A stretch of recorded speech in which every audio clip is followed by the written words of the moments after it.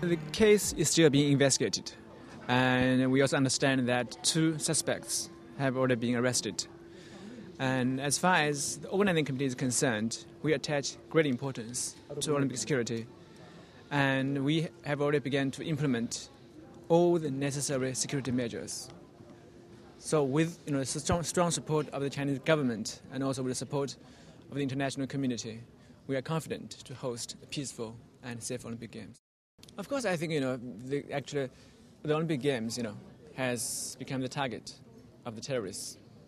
If you're judging from the previous Olympic Games, yes, of course, there's always the risk to the security of the Beijing Olympic Games.